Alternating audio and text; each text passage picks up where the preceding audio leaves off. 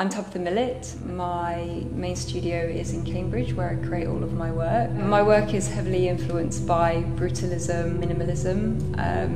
I also look at architecture and design, and I think you can see that coming through in the pieces. I think it's just the form and the crispness of line, and there's a certain darkness to brutalism, and I'm kind of attracted to it.